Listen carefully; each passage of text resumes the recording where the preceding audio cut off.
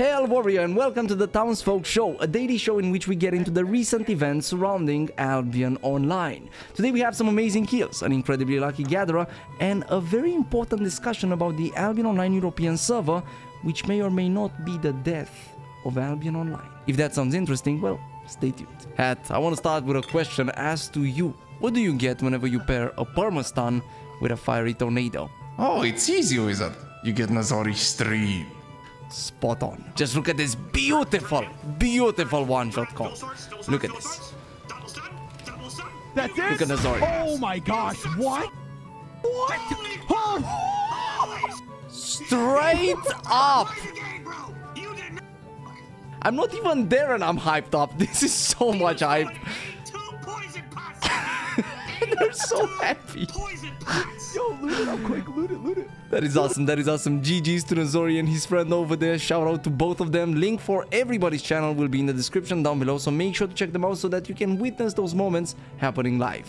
Next in line we have meanshock, a creator showcased more than anybody else, to be honest, on this channel. See, wizard, you call it showcased. I call it milked. As I was saying, meanshock woke up and chose violence. And let me tell you, violence it was. Just look at this beautiful, beautiful solo clap. Gorgeous! Now, the next clip has a fire tornado, but there's no Nazori in sight. Oh, it's about to decrease the... Truly.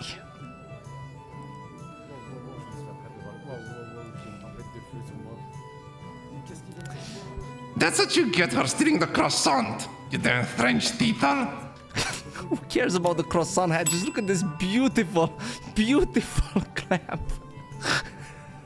It was great. It was great. Now let's go a little bit more on the luckier side of things and talk about the gatherer who managed to win some pretty big money over there. Check this out and also watch his reaction. What reaction? Shut up, Pat. He's focused, alright? I'm still waiting for the reaction. Shut up, Pat. Be nice. Where's the reaction, though? You lied to me. Shut up, Hat. You know, Hat, he was just focused over there. Oh, yes, you're focused on how you're constipated.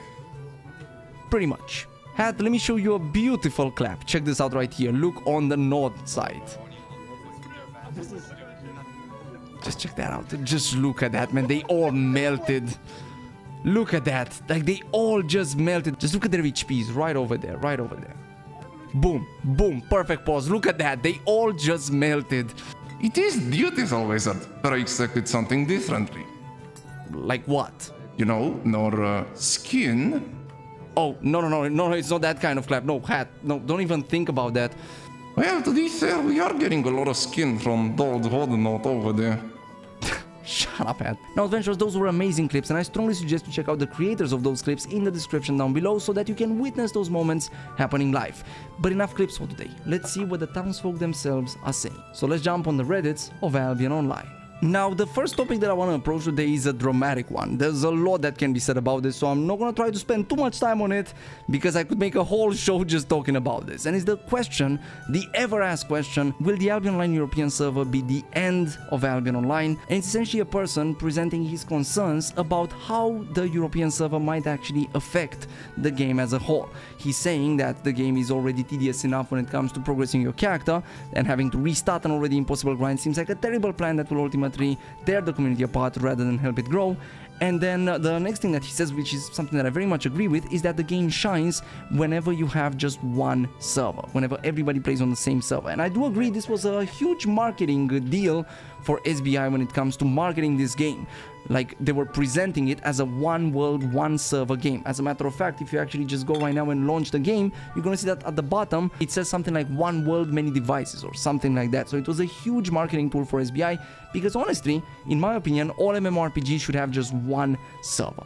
That would be amazing. But unfortunately, for Albion Online, that is impossible, as explained by Robin Hinkies in a post right here. This is essentially a post made by a person proposing this very idea, like how could the game run on multiple servers while still allowing everybody to play on the same exact world. And the person is proposing continents that are being ran on separate servers, while everybody can play together. For example, if I want to play with an Asian friend, I can move to the Asian server while still being in the same exact world. All of a sudden, I'm going to be zoning from one area to the other, and I see my ping growing as I approach the area of the Asian server, because different areas of the map or different continents of the map could be ran by different servers, while still allowing players from other servers to simply transition between them, sacrificing their ping. Now, Robin Hinkes, the game director himself, replied, "This is actually a very similar idea to what we originally imagined. The problem is a technical one. Albion has many central services which communicate with each game server. Sometimes there is a back and forth between these services. This is absolutely fine if the service and the game server are on low latency connection within a data center. Even 5 times back and forth can be resolved within milliseconds. The problem comes when you introduce a significant latency between the central service and the game server. Suddenly, these requests can take seconds to resolve, and essentially what he goes on to say is that this will make the game feel, well, pretty unplayable because of the latency that this creates. And as a conclusion, he says, I guess that's a lesson for future MMO developers that consider global cross-server functionality. To ensure an effective way to deal with these issues is engineered in from the get-go. So essentially, it is too late to add a mega server, if you want to call it like that, or multiple servers that run the same exact world. And now I want you to understand something, adventurers, and I feel like it's very, very important that we get this straight. So, right now we have this situation. Albion Online used to have just one server on the West area. For Albion West players, this was absolutely playable, but for Albion East players, this was unplayable. I've seen people even with 600 ping. It is unplayable, especially if you're on a PvP, but even if you don't, like, as long as you're not doing market play, PvE and PvP is unplayable with 600 ping. I would say with anything more than 300 ping, it's just unplayable. So they simply cannot play this game. So now you have 2 options. Leave them, middle finger, and leave them, ignore them, or find a solution. That solution is clearly not to make a mega server, as explained by Robin Hinkes himself. Again, probably they didn't expect the game to be so popular. I'm pretty sure this is the first game they've ever developed as SBI. It was a Kickstarter project, so I don't think they had all the experience required to think about the future, like the distant future of this game. So that's not an option. And then the second option, add an Eastern server. And all of a sudden, the Eastern server makes the game playable for Eastern players. Now, whenever the Albion Online East server launched, people used to say the exact same things. Oh, this is the death of Albion. Oh, they're separating the player base. Oh, they're dividing the player base. We're gonna die, we're gonna die, we're gonna die. And that does not mean that this person is wrong. Maybe it's different for the European server. But I just want to point out some facts. And I'm gonna look in the past so that we can see those facts. Albion Online East made a lot of players mad. Some players that were playing on the Albion West server as Eastern players transitioned from one server to the other, and they were mad about this. They wanted character transfers, they were complaining about restarting their progression, they were complaining about restarting their grind, they were complaining about losing their achievements, their skins, everything like that. They were just as mad as some people are right now, yet it did not matter, because the game gained twice as much players. We went from 150k active daily players, which by the way, that's pretty damn good, to 300k active daily players. Now what I'm trying to say with this is that sometimes sacrifices have to be made, and it's never pleasant. I want you to understand me here. If let's say you have 20%, let's say you have 20%, 25%, just to make it you know, a little bit easier to follow. 25% of the West server population were Asian people, so East players. 20% of them were East players, okay? If you made those 25% mad, and let's say every single one of them was mad, it did not matter, because the population doubled. Those were not just existing players, those were players that simply appeared in the game because all of a sudden the game became playable for them. Now, I'm not saying disregard the existing players, but I'm just saying, if you need to make a tough decision, and you know this tough decision will make people mad, try to choose to make as little people mad as possible. And let's say if every single Asian player from the Albion West server, which were a minority at the time, because again, the game was pretty unplayable in that situation, but if every single one of them was mad, it did not matter for the health of the game, because it was objectively a good decision. Now, when it comes to the West server, a lot of people are arguing, and they might have a point, that the West server has a lot more of a European population compared to the East server. Now, I do believe that to be the case, because you have to understand a little bit how this works. So we have 3 servers. This is West right here, this is East right here, and this is Europe right here. I'm just gonna like that. Perfect. This is Europe right there. Now you have to understand something. The decision of making the server in the West was a bad decision, but I guess they did not see how the future would unfold. That's what you get for not consulting with a mighty wizard. Because the fact is, if you make the server over here, people over here are gonna have amazing ping. People in Europe are gonna have decent ping. And people in Asia, they're not gonna be able to play this game, ever. Whereas if you wanna make a server, just one server, and you place it in Europe, well, maybe not all the West area, but half of it can play this game, and half of Asia can also play this game. Making the server in the West, in Washington DC, was a bad decision, and you have to understand this bad decision has to be solved somehow. And the best way to solve it right now in the current situation is to create multiple servers, and that's what they're doing. Now, what am I expecting from the European server launch? I'm expecting a doubling of this number. And I have arguments as to why, and I'm gonna show you those arguments. If you go right now on YouTube and you search for the Albion Online coming to Europe trailer, it got 1.7 million views. The old trailer, which for some reason was removed from the Albion channel, had less than 500k views. This generate, and by the way, you can somewhat estimate that also based on the announcements that were made at that time. Like, trust me when I say, based on the sources that I have, which may or may not be fully truthful sources, I'm not entirely sure because again I couldn't fully check, but based on what I've heard, that video got around 400 something k, 450, let's say less than 500k views, whereas this one got 1.7 million views. Now I know what you're gonna be saying, hey Mog, views does not mean players. That's true, but that's how you learn about the game. You get a commercial, you get an ad that plays, you see that ad, you get hyped up for the game, and you want to play it as well. That's how it works. This is the most important part, because you can have the best game ever with no advertising and nobody's gonna play it, or the worst game ever with some advertising and some people are gonna play it. Look at Only Up.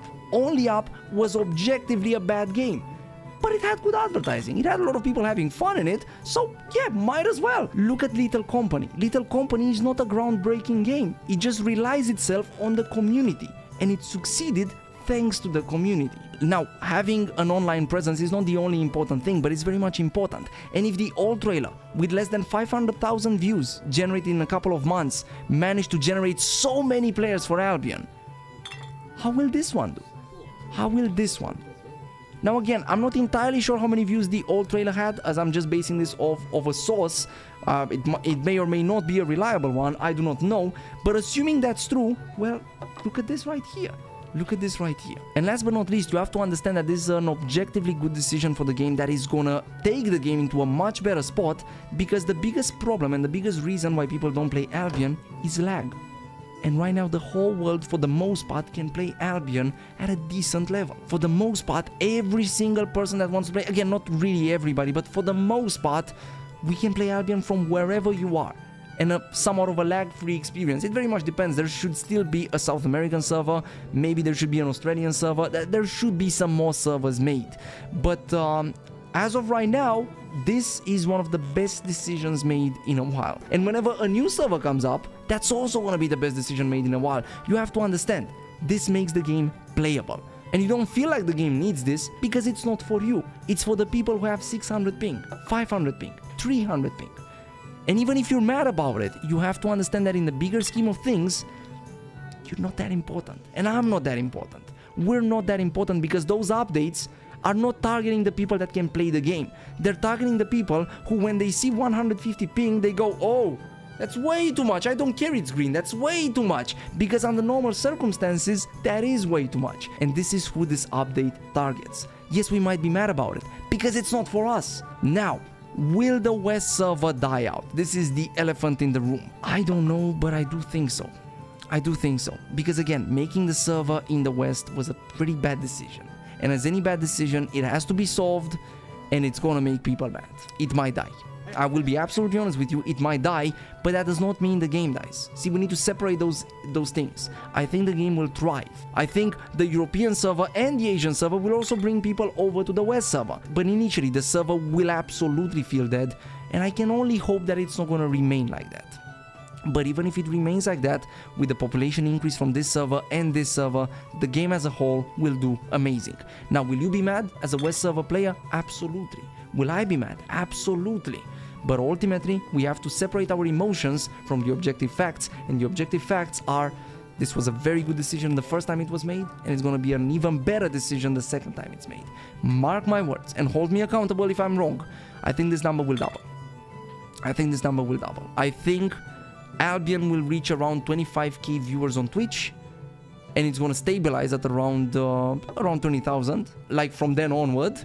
And I think the game will reach 600k players peak, stabilizing at around 500, something like that. Mark my words. If I'm wrong, you know that I take full responsibility for everything that I say. But I genuinely believe this is going to be an amazing decision for the game. Thank you so much for paying me a visit in the Milking Inn. There's not a lot of travelers that venture this deep into the woods nowadays. If you've enjoyed this discussion that we had, well, you're surely going to enjoy that one as well. So why don't you check it out? I'll meet you over the traveler. But if you decide you've had enough for today, well, until the next time we meet each other, I wish you safe travels.